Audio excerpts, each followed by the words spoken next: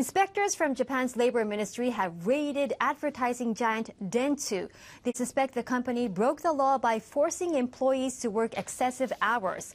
A woman who worked at Dentsu committed suicide last December due to a crushing workload. The inspectors raided the company's headquarters and 3 branch offices on Monday.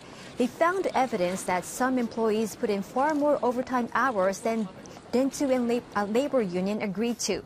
Ministry officials will now decide whether to send papers to prosecutors. The investigation began last month after 24-year-old Matsuri Takahashi killed herself due to overwork. Dentsu officials say they are fully cooperating with the probe.